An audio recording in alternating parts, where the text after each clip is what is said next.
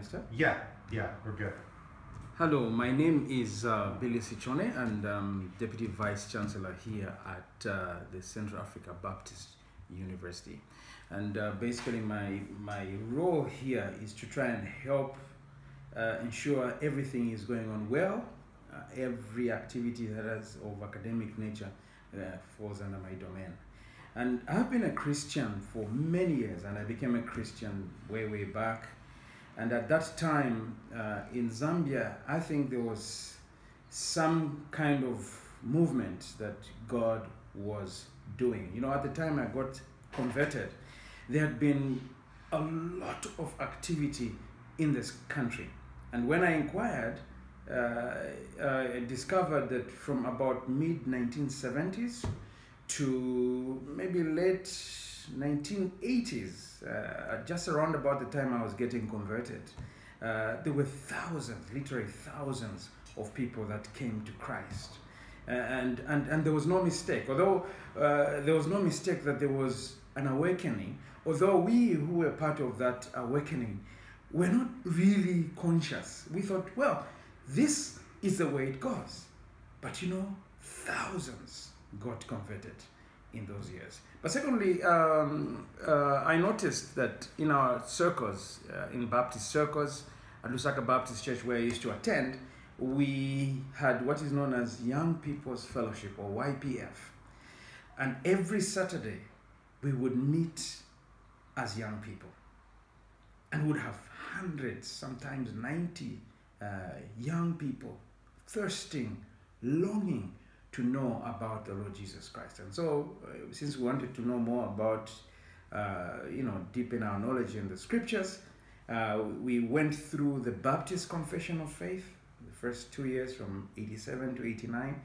Then from about 1990 to 93, we went through systematic theology. But the fires of this awakening continued to wane over the years. And so as you come into mid-90s, 2000, the fires were kind of going down. But God raised a movement in this country, and that was called the Reformed movement, where people were so anxious to know the truth of God and to deepen their knowledge.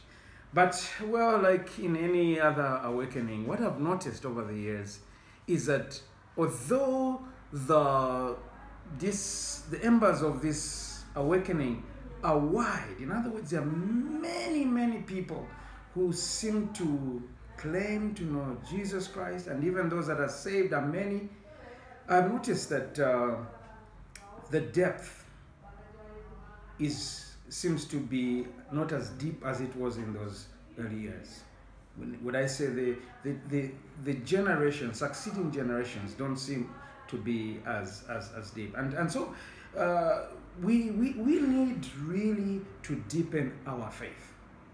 We need to deepen our faith among Christian people within the local church and elsewhere. And so when this idea of starting a seminary at our university was mooted, I was very excited and very enthusiastic. And so when people like Mike and others came along, I said, hey, let's do it, because we need to deepen, and we need to ensure that long after we have left the center stage, those that come after us will continue to do the work of Christ from a point of knowledge, from a point of zeal that comes from God, and they themselves will be qualified to teach others, and this will continue for many years to come. So if you ask me, what has it been in Zambia like?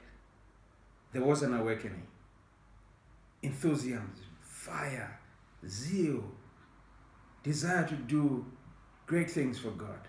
But with time, that seems to be going down. But admittedly, if you meet people, they say, oh, there's a lot going on. But the question is, what quality is it? There could be a lot of activity that you're doing, but what quality is it? And that's where CABU, I think, is correctly positioned to help to bring about servant leaders who will carry on the work of Christ.